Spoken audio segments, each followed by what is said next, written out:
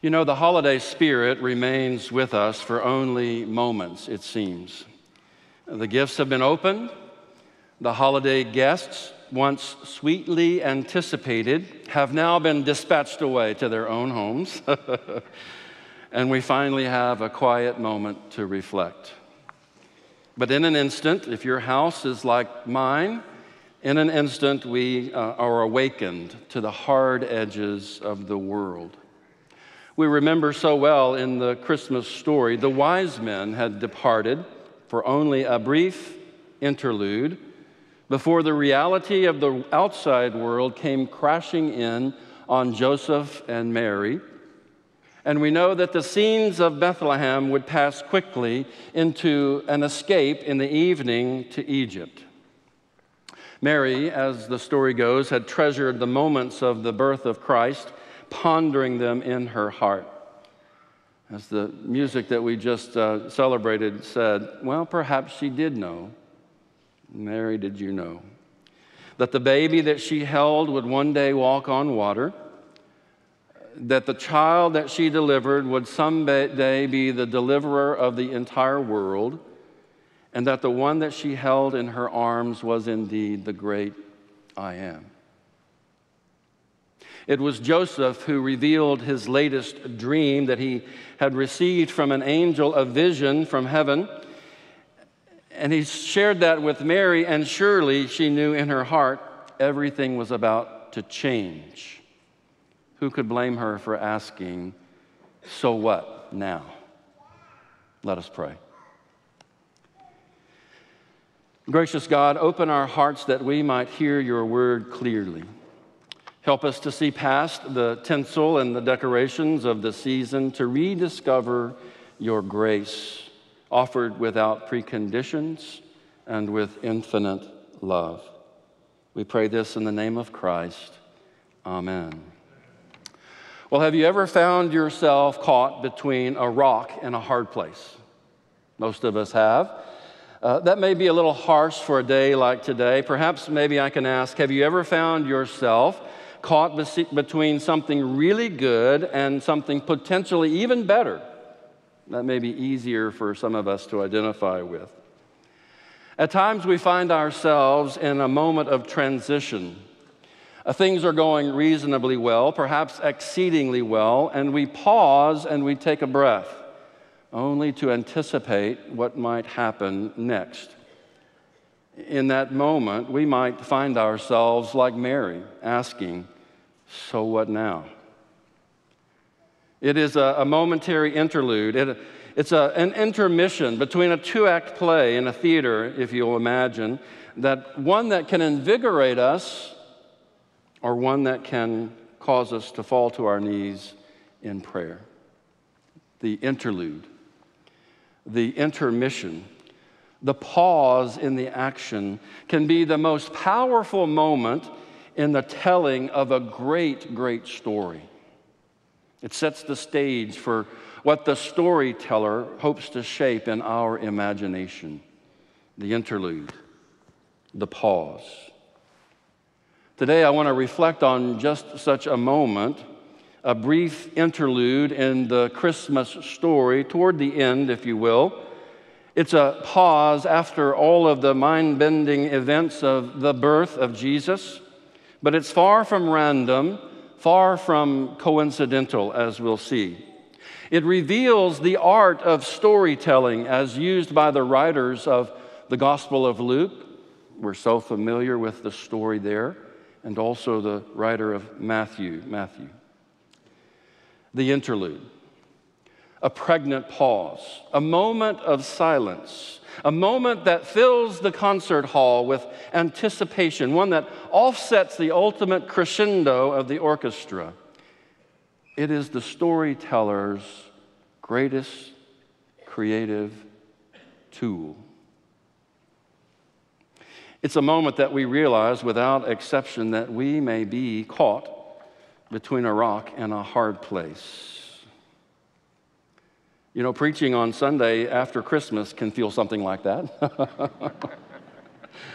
It's not exactly like we're stuck here between a rock and a hard place. We're not suffering for Jesus up here, but it is something like being caught in between something really, really good and something that has all of the potential to be really, really great.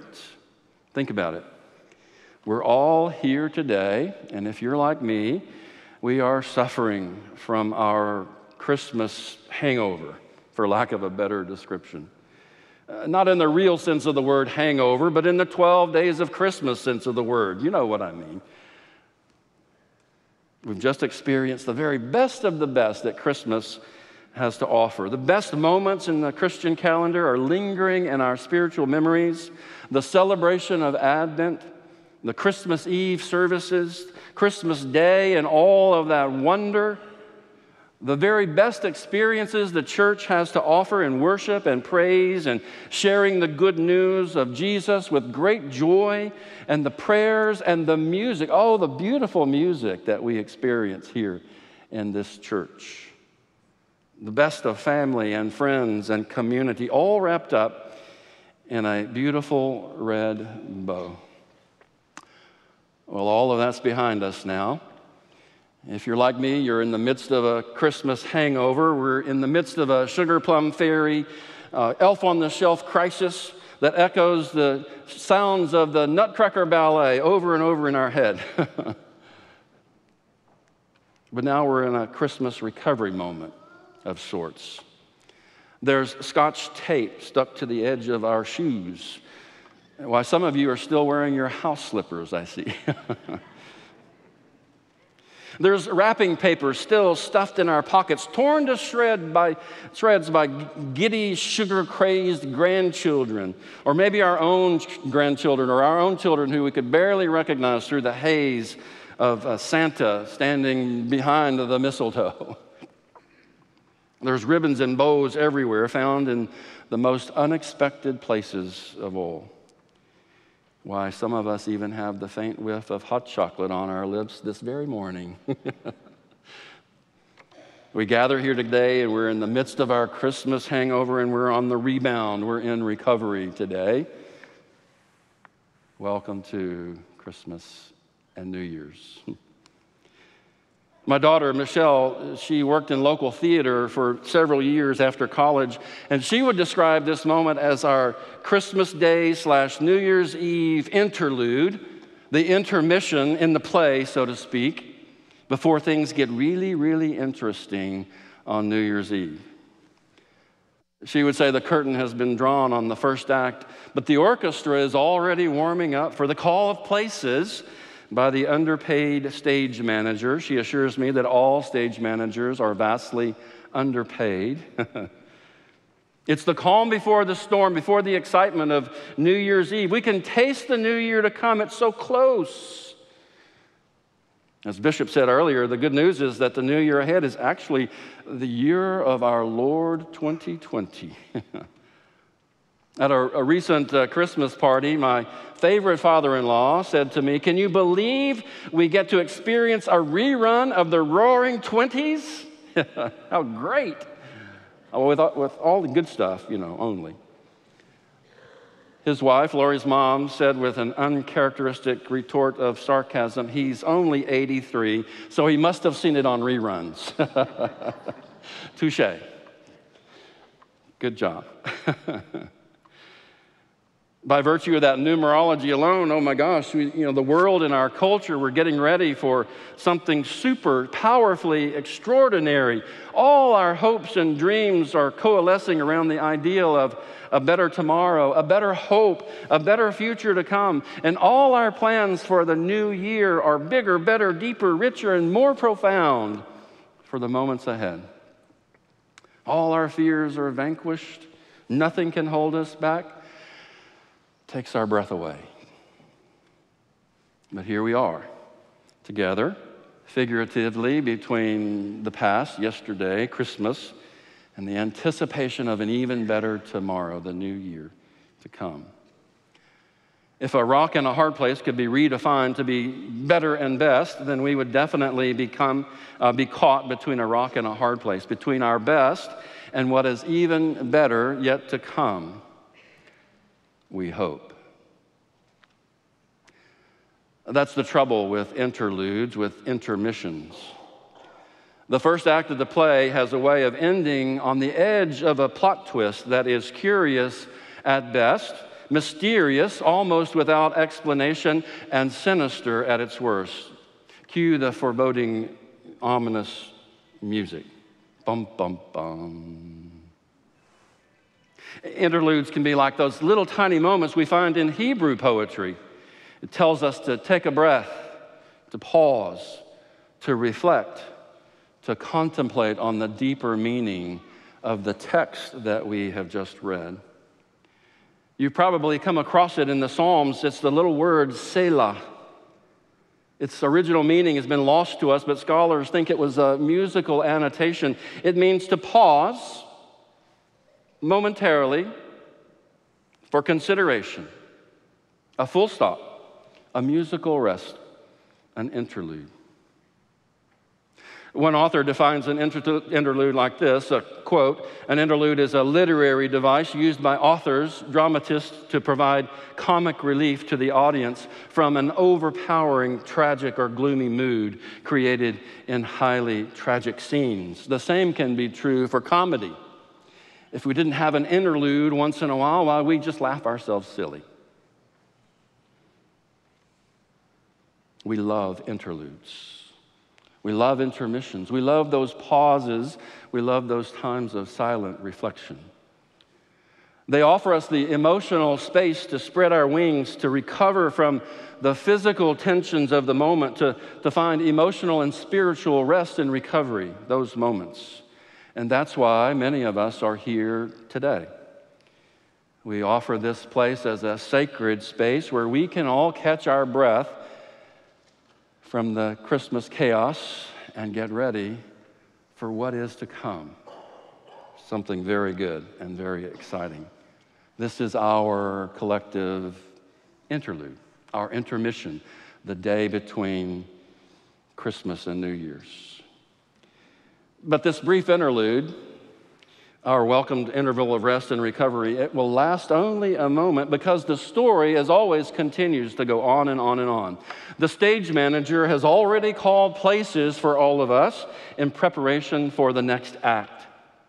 The curtain is drawn aside with a word from the director, action, and we are off and running as soon as 12 o'clock comes past. Now, lest we forget why we came today, let me remind you of where we are in the Christmas story, the narrative of Jesus and his birth, the storyteller's art and craft of how to express all that has happened with Jesus.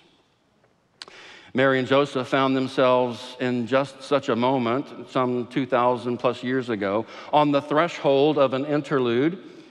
They were not likely convinced that all of life was good and all the days to come would be better. In fact, they were probably tempted to go back to that old standby. For real, we are stuck between a hard rock and a hard place.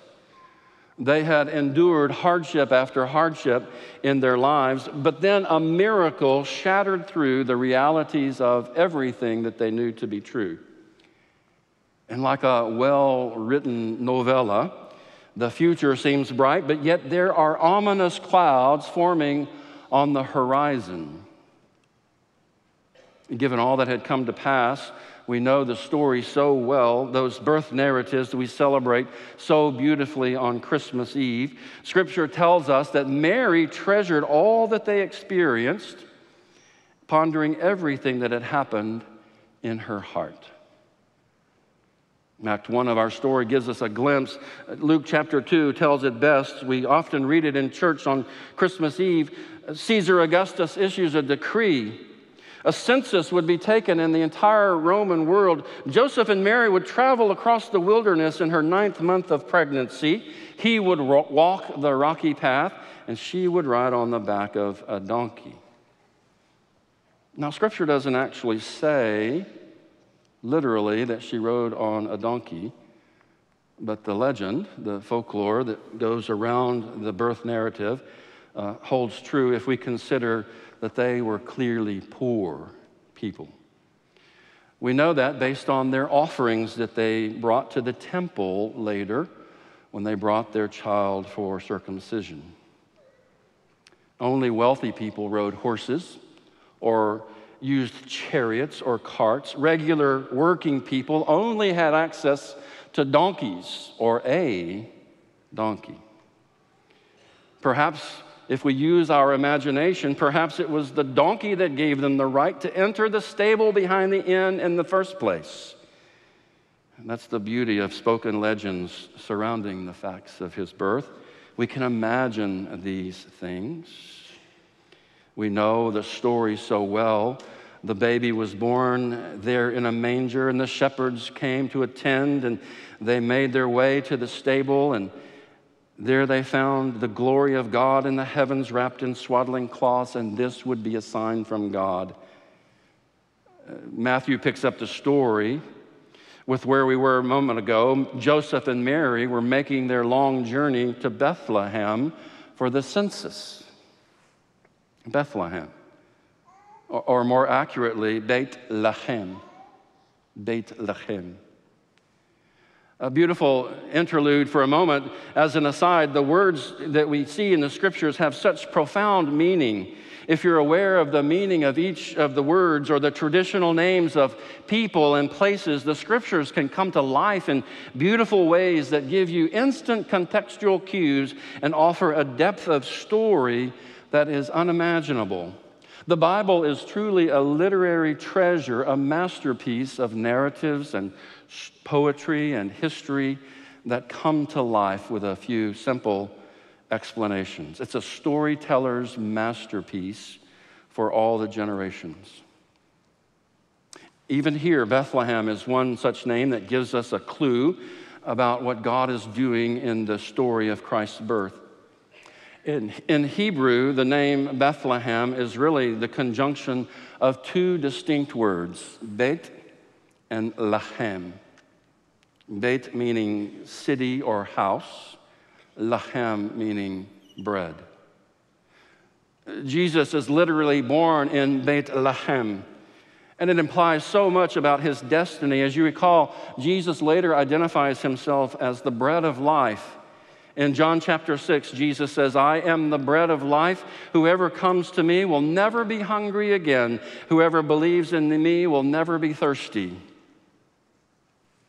The one who identifies himself as the bread of life is literally born in a place that is called the house of bread or the city of bread.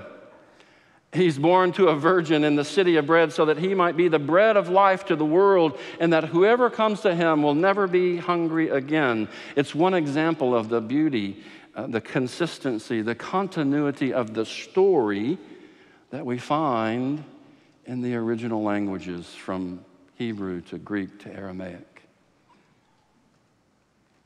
I digress. Let's go back to the story. Joseph and Mary, they're there in the city of Bethlehem, and they find themselves on the outside of the inn. We know the story so well. They're looking in, they're looking to find a place to stay, and they're rejected because of the crush of the world that has come upon this tiny hamlet. And they find only a place available in the corner of the stable where they will rest for the evening. If you allow the story to fill itself out, the contractions of childbirth are drawing closer and closer together that evening, and an angel appears to the shepherds tending their flocks in the nearby fields, and it says the words that we know so well, do not be afraid. I bring you good news, that great joy, that will cause a great joy for all the people. Today in the town of David, a Savior has been born to you. He is the Messiah, the Lord. In that moment, in that brief interlude, Joseph and Mary breathe a sigh of relief. Their baby has come into the world healthy and well, strong and full of life. But they were the only witnesses, save for the animals sheltered in the stable for the night. If we add our imagination to the story, perhaps a midwife or others to assist, the scriptures do not really say. Only legend fills in the details. We're told the shepherds were drawn near by the voice of God, and they hurried off and found Mary and Joseph and the baby lying in the manger. And that's when, after they departed, that's when Mary treasured up all of those things in her heart. And we know that the story advances quickly, and sometime later, we're not sure if it was immediately or perhaps even 2 years later, but sometime later, the Christmas story says the Magi appear from the east, and they came asking, "Where is the one who has been born King of the Jews?" A very simple question offered to King Herod. But their inquiries brought an ominous turn, a plot twist that stands as a warning to the trouble ahead. Herod wanted to know where to find the child. He claimed to want to worship the one who had come, but we would soon discover that he had a sinister intent. The wise men from the east brought gold, frankincense, and myrrh, and they also brought that thinly veiled threat from King Herod, the maniacal king, innocently offered at first, but soon revealed as a not-so-idle threat of death and destruction. Cue the ominous music again. End of Act 1, our interlude. And we pause for a moment to catch our breath. There's an inkling of a threat from a king, we know. But this peaceful interlude, this intermission in the development of the storyline, the play before us, the moment of literary silence allows us a few fleeting seconds to soak in all that had happened, just like Mary, and we can ponder them in our hearts, and we can say, Selah. All too quickly, Acts chapter 2, Act number 2 begins, and from his innocent beginnings, we know that Jesus would be a thorn in the flesh, an active threat to all of the authorities, both in Rome, in the empire, and within the Jewish sect into which he was born. We know from Scripture that Herod's wrath would be unleashed upon the city of Bethlehem once he realized he had been outwitted by those magi. And Matthew writes this: Herod was furious, and he gave orders to kill all the boys in Bethlehem and its vicinity who were 2 years old and under, in accordance with the time he had learned from the Magi. It was Joseph who was warned by an angel of the Lord in a dream to escape to Egypt to avoid the wrath of Herod.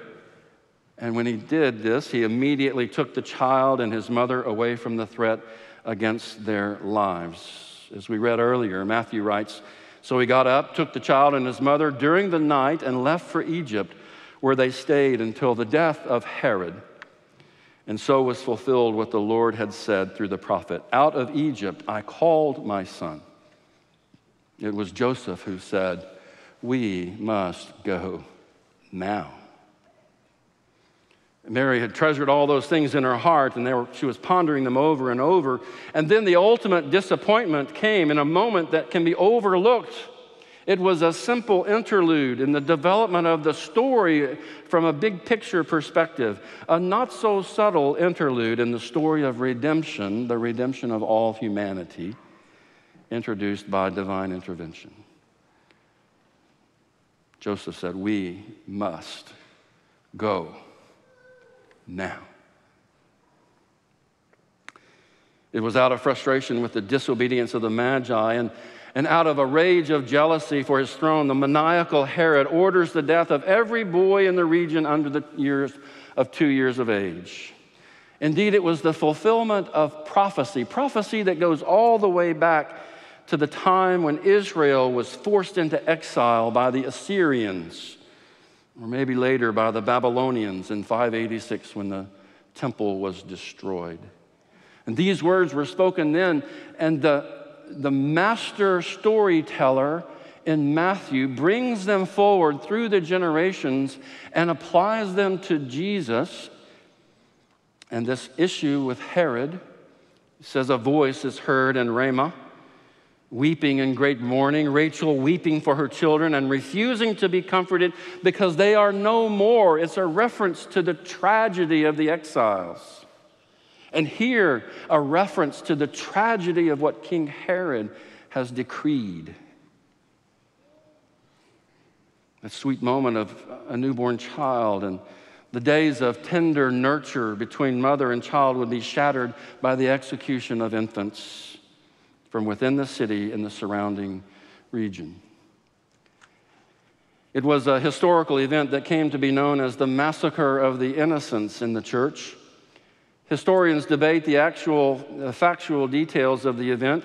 Some would say it's legend, folklore. Others would hold that it is a more traditional historical event.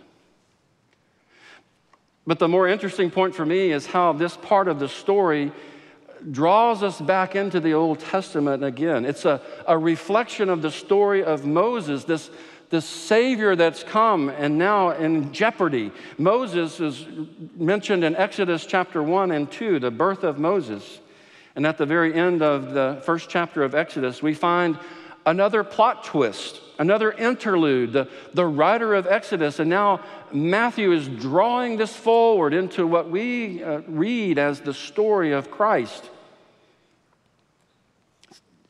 Says this: when Pharaoh gave his order to all the people, every Hebrew boy that is born you must throw into the Nile, but let every girl live. You remember that story. We remember how an infant boy was born into the tribe of Levi, and he was set adrift in a basket in the Nile with the hopes that he might be saved. And he was discovered by the Pharaoh's daughter floating in the Nile, and she asked one of the Hebrew women to nursemaid the baby, and by chance, the woman selected was the baby's actual birth mother. Coincidence. The baby, as you recall, was named Moses, and indeed he would become the deliverer of all Israel. It's no coincidence in the way that the writer of Matthew interweaves these ancient stories into the birth narrative of Jesus. He's telling us that Jesus is a type of Moses cast into the future. Just as Moses was the one who saved all of Israel, so too would Jesus be the one to save the entire world. Back to the story. Imagine the agony of the people. Likely every family in Bethlehem would be touched in a way that would tear their heart asunder. Imagine those families with the baby boy who was the firstborn. Imagine if that baby boy was your lastborn, your baby. The hopes and dreams of those children and families would be crushed at the point of a Roman spear. In an instant, Mary and Joseph knew they were between a rock and a hard place, and their options were bad and getting worse. And they were stuck between the infinitely divine beauty of his birth and now this ominous threat of the unknown, even the threat of death at the hands of the Roman authorities. So they fled for their lives, for the life of their firstborn child. They fled to Egypt to protect their son, but little did they know they were saving the life of the one who would ultimately save all of humanity, you and me. It may have felt like they were between a rock and a hard place, for sure. But from our perspective, they were between the promises of God as fulfilled in baby Jesus and the hope of the world yet to be revealed. It's all about perspective, right? We have this unique privilege of seeing the story as it unfolds as the reader from beginning to end, and we can interject ourselves into the story at our leisure whenever we would like. There is no crisis for us. But Mary and Joseph could only sense the real threat against the life of their son. And in that moment, they knew they were between a rock and a hard place. The story progresses all too quickly. In 4 short verses, Herod eventually dies, and the angel appears once again to Joseph, telling him to return to the land of Israel. He says, in Matthew, having been warned in a dream, he withdrew to the district of Galilee. There's a name that we know. And he went and lived in a town called Nazareth. So it was fulfilled that was said through the prophets that he would be called a Nazarene. All these names and words and places have historical significance.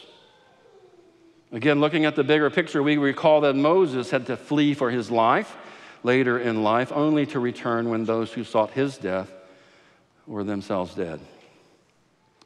Another literary coincidence. The Christmas story ends with Jesus as a child living in Nazareth. Indeed, he was the fulfillment of prophecy after prophecy, and his ministry had yet to begin. Another interlude there in Nazareth, allowing us to catch our breath. The story of the birth of Jesus and his early ministry, his early life, is a beautiful story, but it's only the beginning. Stay tuned, as Paul Harvey would say, and now for the rest of the story. Here at church, we will stay tuned to that story, and for us, more is yet to come. With every curtain call, with every act performed, with every actor, good or bad, with every interlude, with every intermission, with every pause and reflection, the story of Jesus reflects the depths of God's love for humanity, for you and for me, and God's desire to save the world. Joseph and Mary found themselves between that rock and a hard place, but yet God was still faithful. And God turned what the world and Herod in particular meant for evil into what God would use for good. Now, if we're honest, life can make us feel that very same way, like we're caught between a rock and a hard place. Before we know it, we look for our grounding, our spiritual mooring, and our anchor in the storm, and God can prove himself faithful again and again, each and every time, given enough time.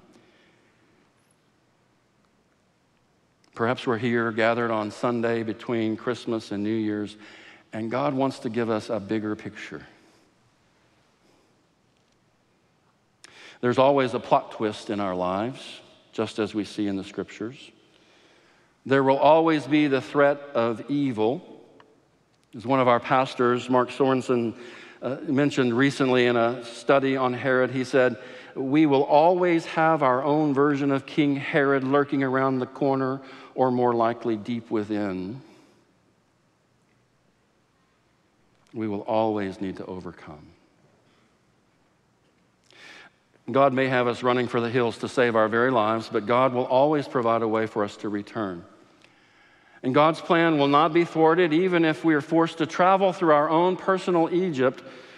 God will get us to the place where we need to be. God is always faithful. And on this Sunday morning, we can ask ourselves that very simple question: so what now? I want you to know the final chapter of your faith journey has yet to be written. And quite simply, we use his story as our guide, and we look forward to see what God is going to do in the coming year. And we offer a simple blessing. May God be with you. May God be with you. Selah. In the name of the Father, the Son, and the Holy Spirit. And all of God's people say, Amen. Amen.